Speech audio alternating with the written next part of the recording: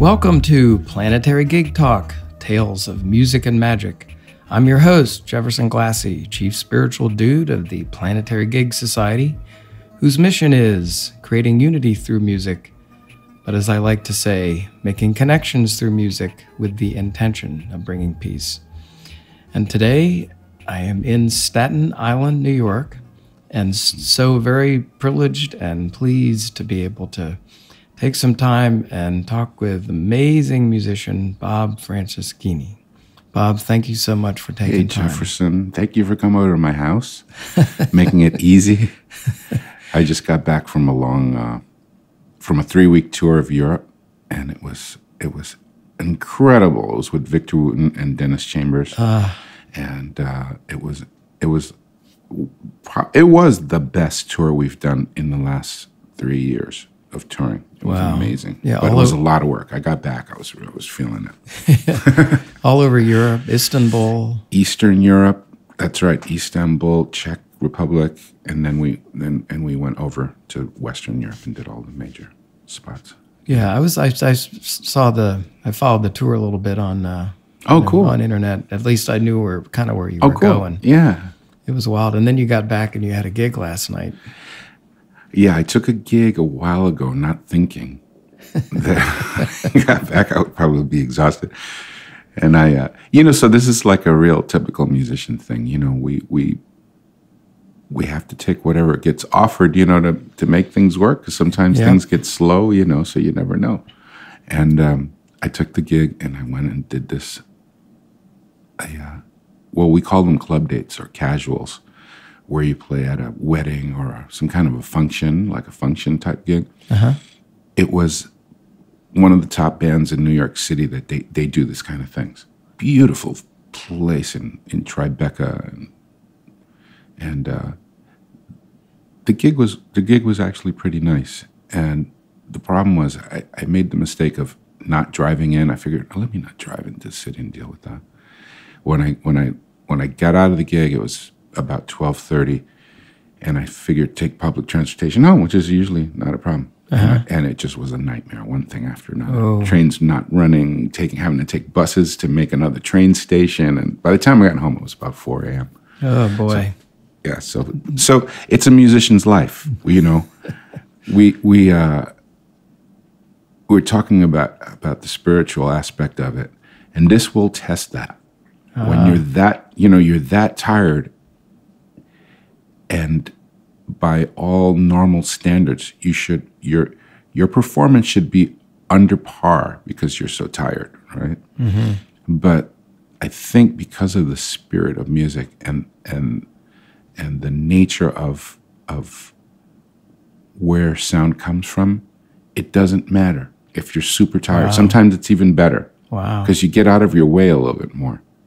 That's amazing. Yeah, so some of the best music we've made has been under circumstances where we're absolutely just exhausted.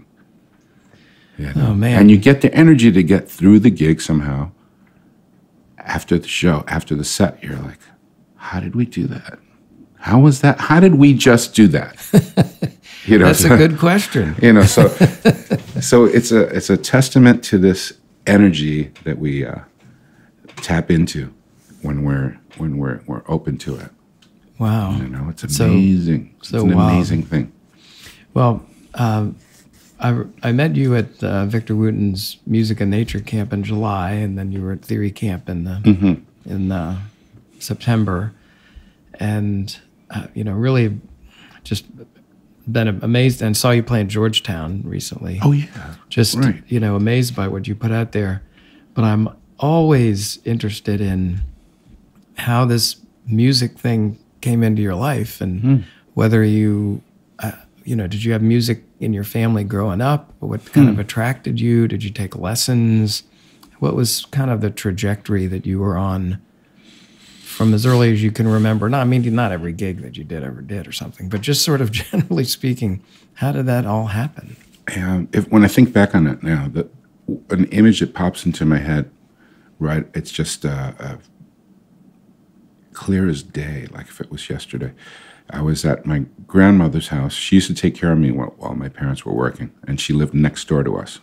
We lived in Manhattan, in the 1960s, a kind of working class area. You know, there was some people would say bad neighborhood.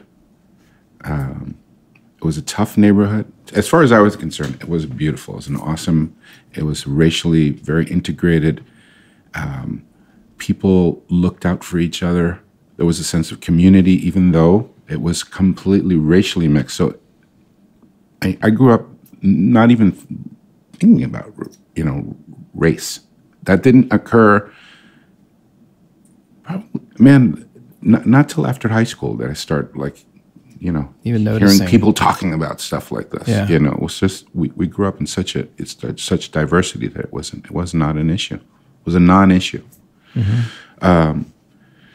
And at an early age, my grandmother used to take care of me, and she had a piano, and she was a quiet woman, and there was no grandfather in the picture. It was just her and one of her daughters, my aunt, and her kids, and they were a little older than me. So I was kind of left to my own devices, and I'd spend a lot of time at her piano. She had a little spinet piano. Like how old and were you? She played, I was about 3 or 4 years old. 3 or 4. And I would make up stories on the piano. I would have like the good guys and the bad guys and the monsters and the sitting there just kind of entertaining myself with these things. And occasionally my grandmother would come by and play she knew a couple of pieces, like Tea for Two and, Blue Moon and those kind of, simple things. She knew them. She could sit and play a little bit. And so I would sit there, and after a while, I started to figure out the keyboard a little bit. So I figured out chords, and I figured out using the black notes would change things. And so I sat there, and I learned to play some pieces by ear. I learned some of the stuff my grandmother was playing. I remember that. Mm-hmm. That just occurred to me, that she showed me how to play. A few things. And then, what's the one? Chopsticks? Yeah, Chopsticks was the first one. Like everybody, right? Chopsticks. Yeah, I knew how to play that one. That's a weird song, isn't it? Chopstick. Yeah. And so I got to music that way. And at the same time, I was doing a lot of artwork. So I was painting? Pretty good with drawing and painting. And I started getting involved in that and won a few scholarships to go study at different places. They had these little programs for Is this like I guess elementary school? underprivileged kids. It was elementary school. Yeah. Huh. And I kept messing with music. We had friends that played, like aunts of my best friends, and that she was a professional, and we had a few people, and one of my best friends growing up, his dad owned a club. It was a nightclub. And it was a couple of blocks away, and we would hang out there during the day. And they had some Latin bands playing there, like Mongo Santa Maria and a whole bunch of Latin bands at that time that they were like the small combo type things. They played at this place. So we'd be running around the club, and they would be rehearsing, doing their sound checks and doing rehearsals. And I became fascinated with saxophone. Wow! So just at an jumped out early at age, you. Yeah. And when I was probably about 10 or 11, I started listening to a lot of pop radio, and the saxophones always really grabbed me. So when I got to junior high school at 11 years old, I knew what I wanted to play. I had it in my mind that that's what I wanted to do. Wow, well, that's great. It's a real. And my brother had started playing drums when I was a kid. My older brother. And so it was a thing. And he had a little band, a little combo. They did a lot of Santana music and stuff. So it was in the house. My mom danced flamenco, not professionally, but she was really good at that. And both my parents grew up doing a lot of dancing at the Palladium and places in New York where like Tito Puente and Tito Rodriguez and Machito and those kind of bands played. So my parents both grew up in Puerto Rico, so they were salseros. They weren't called salseros at the time. Mambo dancers. Mambo dancers, that's what it was called. Mambo dancers. Yeah, so they were good. Yeah. They were good. They were good dancers. And so, yeah, music's was always present at home. My parents listened to a lot of music real loud all the time. And they had a pretty vast listening, a variety of things that they were really into. So besides the Latin music, they also loved Frank Sinatra and Barbra Streisand and all that kind of swing influenced pop music. Mm-hmm. And doo-wop was big at the house. Singing. Yeah, doo-wop, listening to all those early groups, and then huge was Frankie Valli and the Four Seasons. Oh, I remember that. That was big. Yeah. And when did you start? I assume you took lessons starting at some point in there.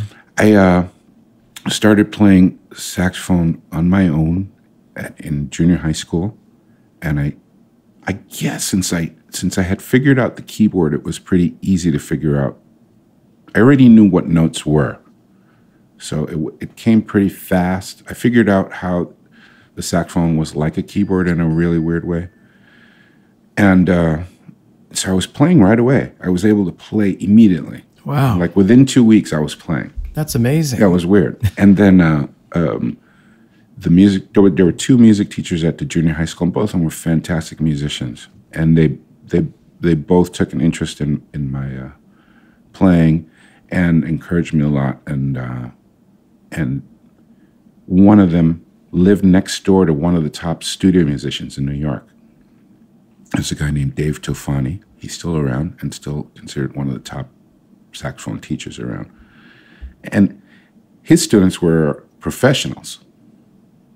And since this teacher of mine, Martin Kirschenbaum, lived right next door to him, they got to talking and he told them about me.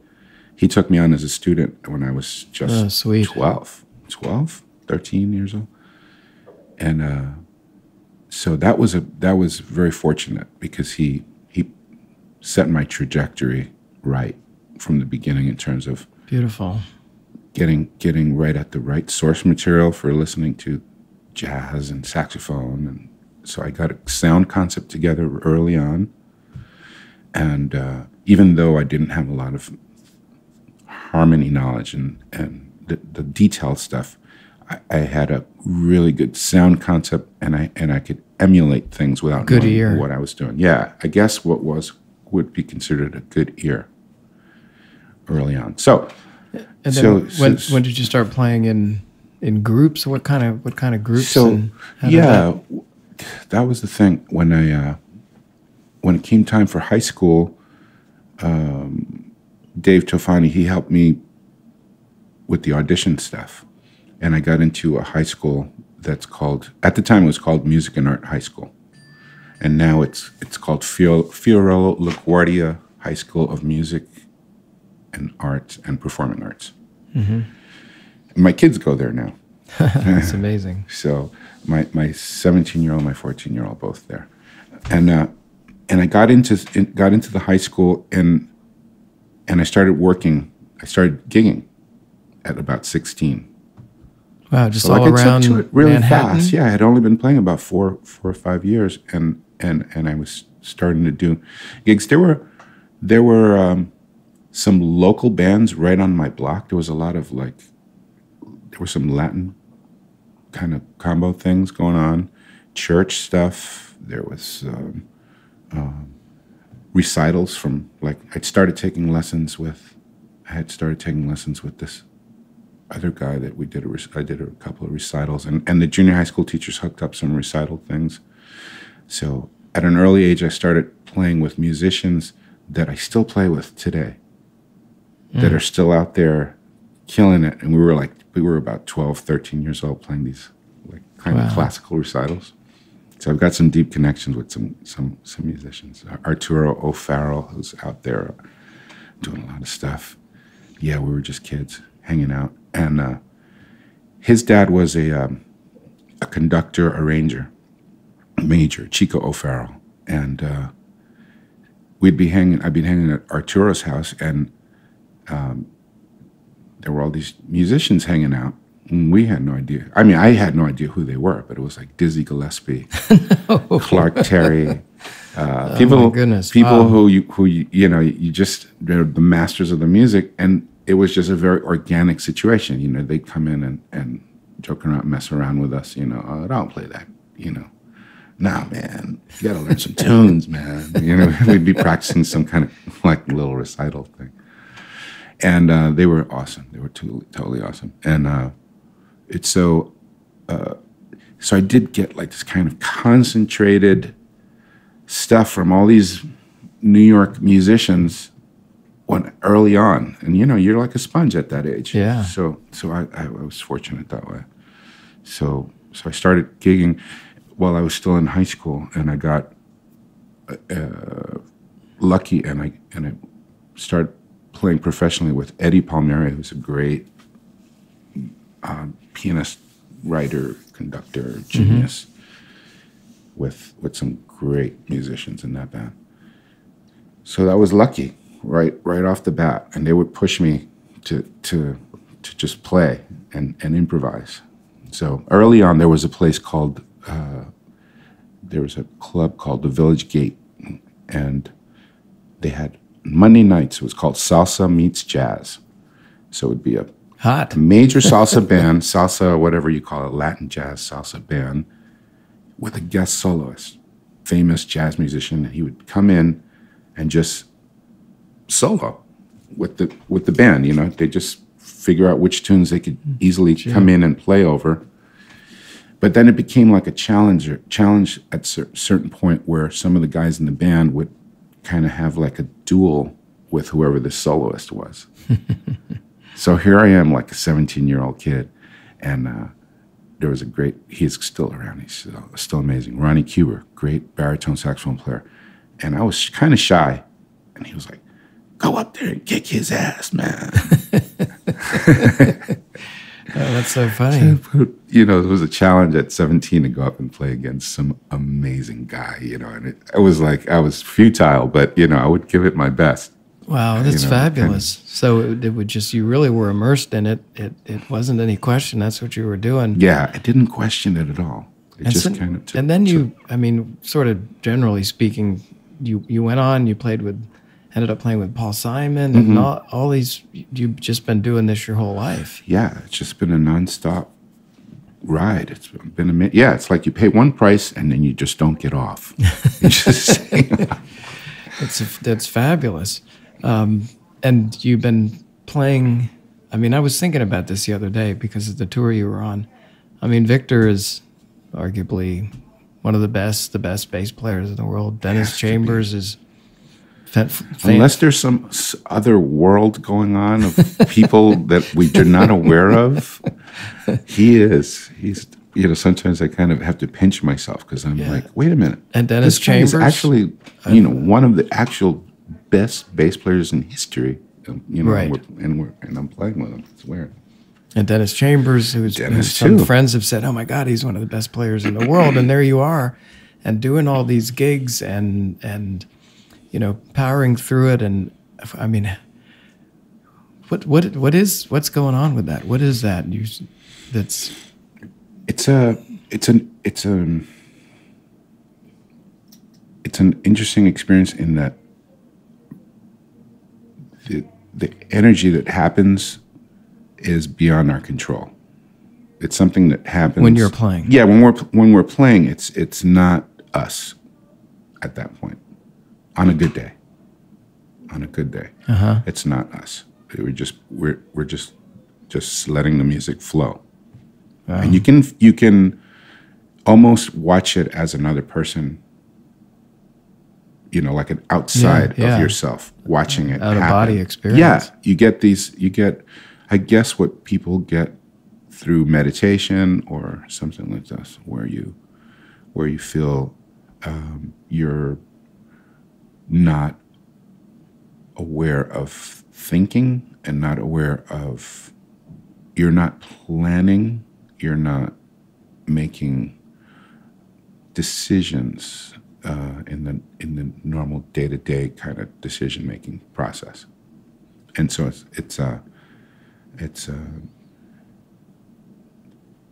it becomes, I guess, I don't know if spiritual is the right word for it, but it's the closest word I can think of.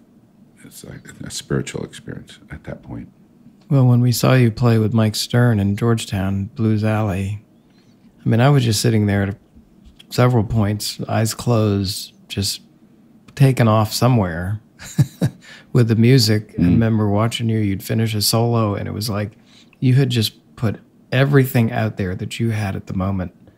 Nothing left on the table, and just really, really doing it. It was so like I say, powerful. It's not something you do on purpose. It's not something that's predetermined, and it's not like I'm pushing myself. It's an interesting thing. After you take this, after you play, you look back, and I like to tape the gigs because at the moment, I have no idea if it was good, bad, if the audience liked it, if they didn't like it, if it was a good performance at all. I have no idea. And sometimes if I'm in a certain state of mind, I'll take a solo and say, oh, that kind of sucked.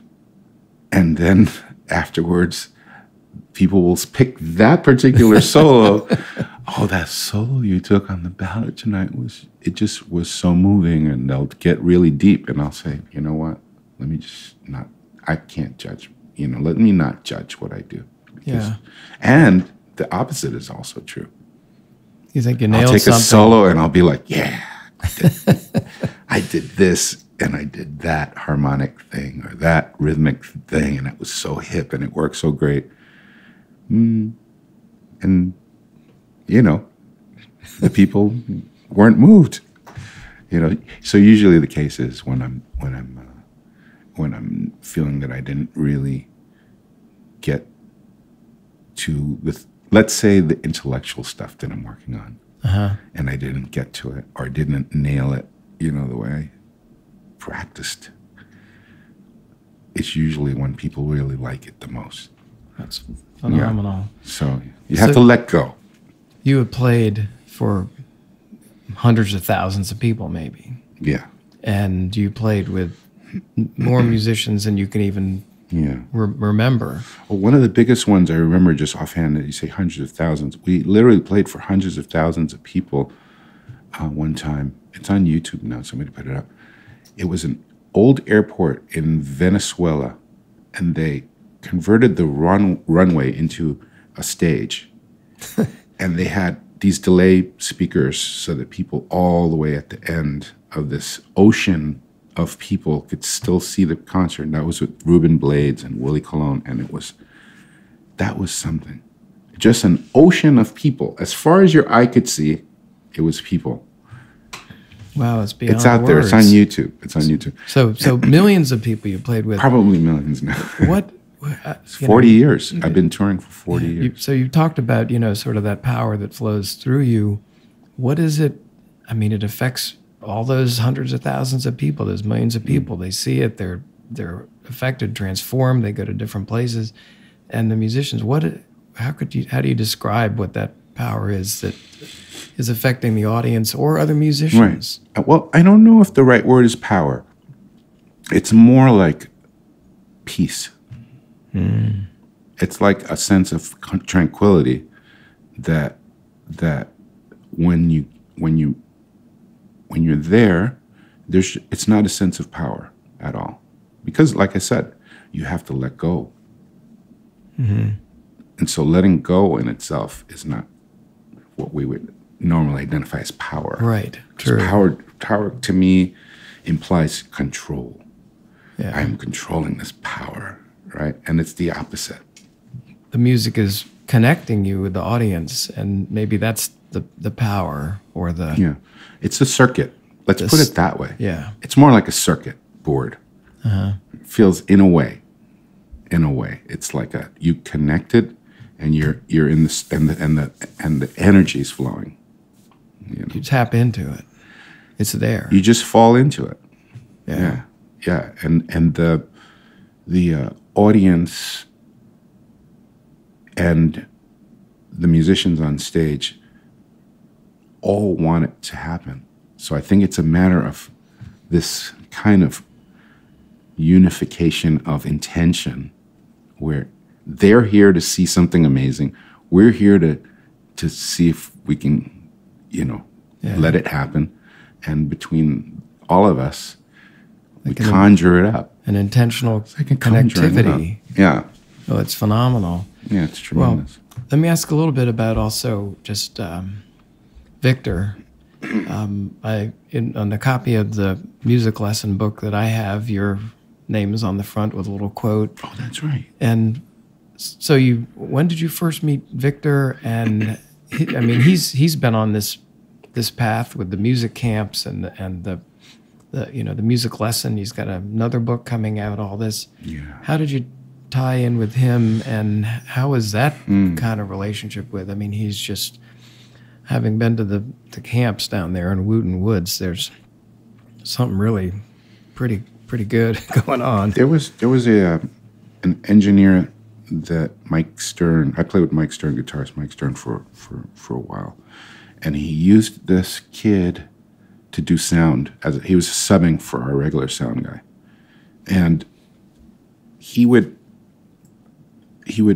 equalize the sound system every day with the same track, which was Victor Wooten's, and it was "What Did He Say? What Did He Say?"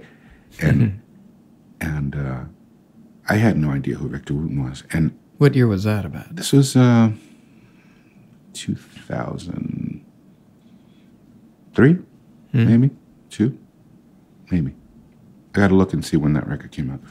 But he was a bass player, and he loved Victor. So during the sound checks, he would be playing this record, Show of Hands. That was the name of the record. Oh yeah, right.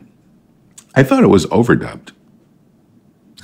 Yeah. And then he explained to me that he did all that Victor had played that live. I was like, no way. There's no way that's played live. And Mike Stern became a fan as well, just from listening to the soundcheck music.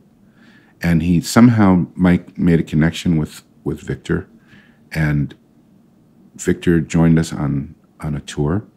And that was, I'm going to guess it's 2002. To be around 2002. And so it started then. And so my connection with him, every time we got together, I just felt so much positive energy from this guy. When he started writing the book, the music lesson, I was making notes to writing something.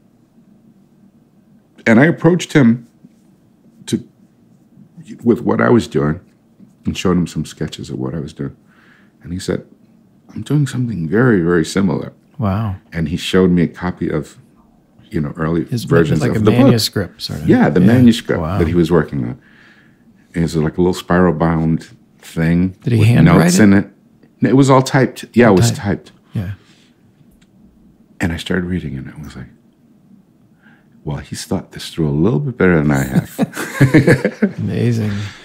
Because it took the form of a novel, more like a novel than I was writing a regular music book thing, but using the same concept of picking out the elements of music and going through it step by step with each element.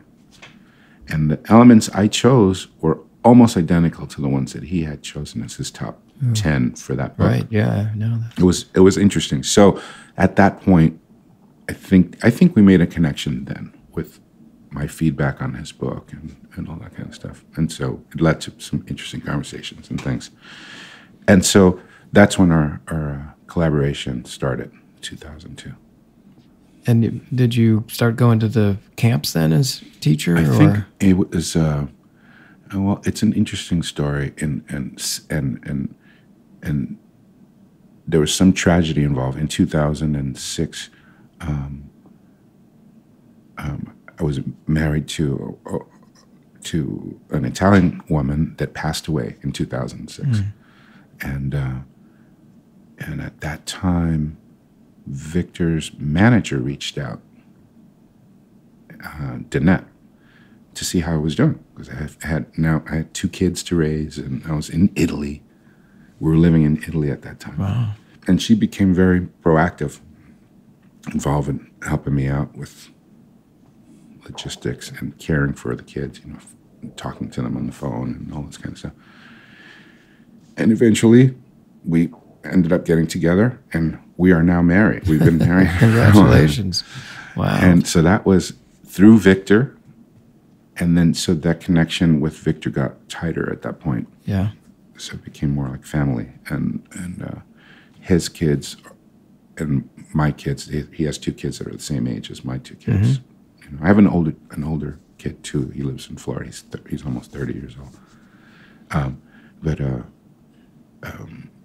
So the kids became tight, and so it became like a family type of a thing. Wow, amazing. Yeah. So then the book came out. He started doing those camps, and you began to be an instructor there. That's right. In 2010 was my first time he asked me to come and help out at theory camp. It was if not his first theory, maybe it was his first theory camp. I'm not sure. But being an arranger and a jazz musician, I guess he figured I qualified to teach theory. And yes. So I went down, and that was the year that there was this major flood. So there was this, I'm a city boy. We're driving to the camp, and it's raining, and it was coming down so heavy that biblical type. It was like, you could not see in front of you. It was like being under a waterfall. And I'm like, is this normal? Is that rain down here, man? This doesn't happen in New York City. And he's like, I think this is more than normal. We could barely get to the camp, and because everything was flooded out. And we passed over this. They've changed the road quite a bit since. A little. Back then, there was a little sketchier. Yeah, and so we had to cross this little bridge, and it was. We just scooted over it, and we got there, and there were campers already there, and it was starting to really get a little crazy. The water started coming off the side of the hills there. It was rushing down the center of the camp like a river. Ooh. You couldn't go from one building to another without transportation, without a Jeep. You couldn't get across from, you've been to the barn to the woodshed. You had to literally go in a Jeep. You could not cross it. It's hard to imagine. So that was my first experience at camp. And Victor carried on, and he just took all the campers. After we got rescued, we went to Victor's house and did the theory camp at his house. So there were 20-something people, along with some of his neighbors that had gotten flooded out of their house, that were camping at his house. He's got this cabin, this big, beautiful cabin.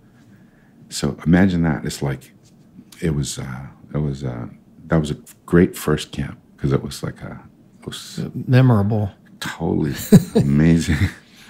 So in addition to all the people that you've played in front of and all that, now you've been to a number of these camps, and I've been to two, and it's such a perspective on music and playing and all music and nature and the spirit and everything.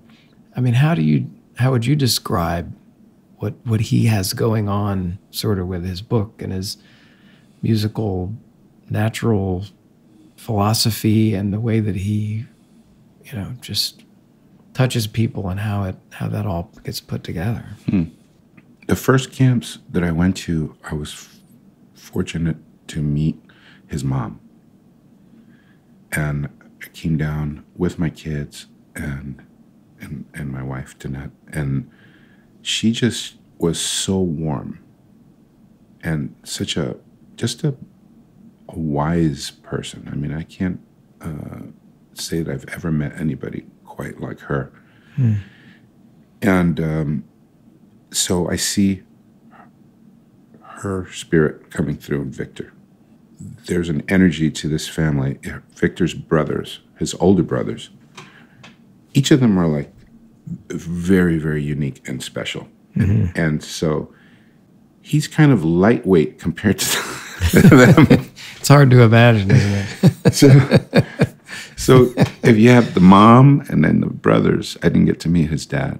And there was one brother that passed away before I got to meet him, which was the saxophone player. I wish I had gotten to meet Rudy. Ooh, yeah. Rudy would have been awesome to get to know. So it's not to belittle Victor, but he's really not the heaviest one in the family to what I can understand for what's going on. So he's kind of like a spokesman for what's happening there. That's a good way to think of it. Because when I interviewed he's a great spokesman. When I interviewed him, he said, well, you should talk to Reggie and Roy. They're the smart ones. That's right. Talk to my other brothers.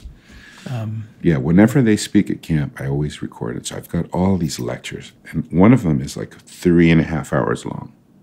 Yeah, they can. Yeah. Reggie went on one time for 3.5. I think it was 3.5 hours, if I'm not remembering. I've seen a couple of fairly long. They'll just keep going, and the audience is with them. Yeah, and then Victor will step in and say, "Okay, we gotta move on here," and they always go, "Just one more thing," so they can go. They can really go.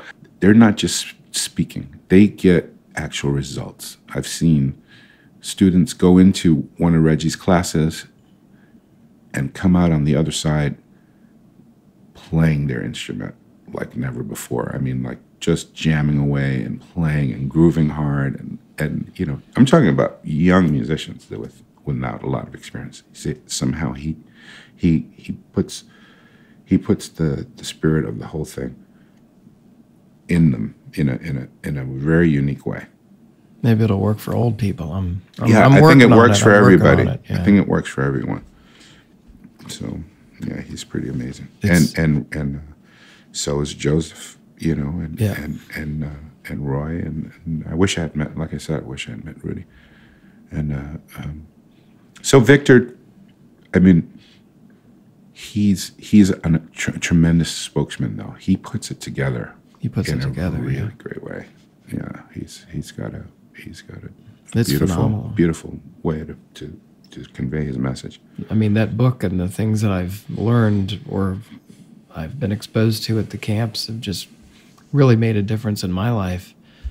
What do you think that we can do, musicians, people who like music, which is everybody on the planet, but to try to help overcome some of the difficulties that we have? As Victor says, 90% of your day is perfect and fine, and then sometimes there's these little things, and we're dealing with a lot of sort of fears and resentments around the world and governments and all these things. I just got to believe there's a way that humans can kind of, take it up a notch or move it a notch or whatever it is to do. Do you have any thoughts on that? I've been touring for like 40 years now, over 40. Victor has talked about this in concert a few times, where no matter where we're playing, people are beautiful. People are just so amazing, and so maybe I wish more people would travel, more people would see other cultures and get a feel for the world that's not filtered through some media source or some internet, whatever. Just some direct contact with people all over the world to see that we're really in a miraculous place, I think, all over the world in general. I don't give in to, watching news and the whole like CNN versus Fox versus this versus that. When I watch that stuff, to me, it's a form of masochistic entertainment to me, because it doesn't have anything to do with reality to me. Right. It's like a forced reality, and it's set with a. I think that the intention of it is not a positive one. I don't think there's a positive intention, even though people like to speak their minds, and I think that's a good thing that people come out and speak their minds. But I just think that in general, the world is in a better state than we think than we're led to believe through media. Mm-hmm. Yeah, that makes sense. Because even like you say, I've played in countries where there's serious poverty, third world. That's called fourth world places. And when you talk to the people there, they're very, very happy in and their general state of being is one of peace with it. They're okay. Things could be better for sure. You know, I mean, it would be better. It'd be great to have clean water. Have, not be, dying from having the flu or something like this. But there's a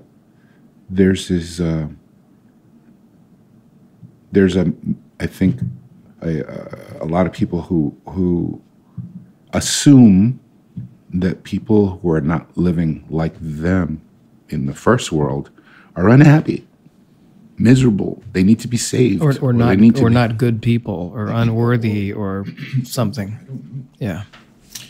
So in general, I think it would be great if people got out in the world and actually had direct contact with other people. That's first. And then, as a musician, I just see the unification of humanity through music. Because it doesn't matter what country we play in, people are getting down and grooving with music. And it doesn't seem to matter to them that we're American or black or white or whatever you want to say. It's just what it is. It's music, and the music unifies. It's one of the few things that there's no talk. We don't have to talk about it. We don't have to learn it. We don't have to understand it technically, and it just gets right in. Yeah. So I think there's some kind of power there. And the interesting thing is, if you get into a geeky kind of science, looking at things and pondering the nature of how the universe is built, you look at things like string theory or superstring theory or whatever, right? Einstein's theories, based on this unifying vibration. It's a vibrational system. The whole system is vibrational. Yep. And when you're manipulating vibrations in the way we do with music, it has to have some kind of it's got to run pretty deep. When you're manipulating these vibrations into something that's aesthetically pleasing. That's for sure. Right? So there's got to be some connection with the universe that's unique. Yes. And unifying. I think it's a force for unification. Yeah. Well, that runs against what a lot of people don't want unification, right? They want things divided. They want things clearly divided. Us versus them. They want to promote division. That's the promotion of division is the opposite of music. So, unfortunately, it seems that they've got a really loud voice, But I don't think they are the majority of the world. They're just the loud minority. True. Yeah. The loud, very loud minority. Yeah, people who just want to enjoy this beautiful, amazing planet, hang out with friends and play music and soccer and stuff like that. Incredible. And what you talk about with the traveling, this whole effort we're doing here with Planetary Gigs is more gigs around the planet. How do we do that? It's gotta help. And being able to talk with you, being associated with so many amazing musicians and people who are doing this and having their voices, contribute to this conversation is it's an amazing thing that's going on for me, an amazing experience. I'm so privileged to do that. But do you have any other kind of thoughts that you might want to throw out there? I think what you've been talking about is really profound. Some of the things that you've said are so well said. Good. To try to understand what this thing is. It's just pretty phenomenal. Well, I think conversations with musicians tend to be, primarily comedy. It's primarily comedy. It's like we have a lot of time to kill, and we have to travel together and do all this stuff. And so a primary part of the whole deal is everybody having a very good sense of humor, because you're putting up with some really kind of sometimes logistically really crazy situations. Right. But if you get negative, it would be a drag. Yeah. But if you keep a sense of humor about the whole thing, you get through it and really have an amazing time regardless. And so that's primary. But again, I think that we have a certain amount of time on our hands. And of course, you're going to ponder the deeper questions in life, the existential questions in life. And we have the privilege of having this kind of time, and getting into these kind of conversations are pretty common, as opposed to, if you're doing a 9-to-5 thing and you're just working, right. It kicks your ass, and there's, by the time you have a chance to hang with friends, you just want to throw down and just lose your mind. You don't want to get too deep. So we get to have a little bit more time on our hands to do that kind of thinking and conversation. And you'll find that a lot of musicians will tend to be kind of deep thinkers about existential issues. Mm-hmm. So it's an interesting thing. I think it comes through in the music as well, so that there's this sense of wonderment and excitement about living. That's a joy. Good thing. There's a joy to life. That's a good thing. Spreading that joy through music. Well, Bob, I really want to thank you very much for taking the time. I know you just got off a gig. Well, I think you're on a tremendous mission, and I'm all for it. And anytime you need anything, just reach out. If you need a connection with other musicians that you think I pretty much, between me and Danette, we've got contact with just about anybody on the planet. Wow. So, feel free to reach out, and it's always interesting. I can't wait to sit and listen to some of these. Yeah, there's some good stuff. And, I've said many times, I could interview everybody on the planet about the power of music, the impact of music. Everybody has their own versions of the wheels on the bus go round and round, and lullabies and all those things that we just, chopsticks, all those things that we know. And so it's just, it's something we all share. It's just so powerful. I mean, we kind of are music in many ways. And maybe the more we can realize how much it is us and how much it provides that connection and joy, we'll be better off.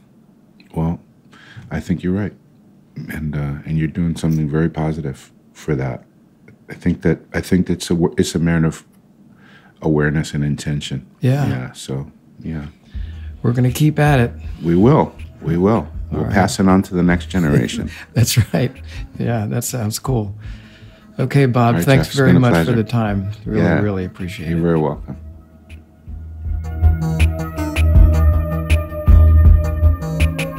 You've been listening to Planetary Gig Talk, Tales of Music and Magic. I'm your host, Jefferson Glassy, Chief Spiritual Dude of the Planetary Gig Society. We talk with musicians and others about the power of music and how we can use music to help create a better world.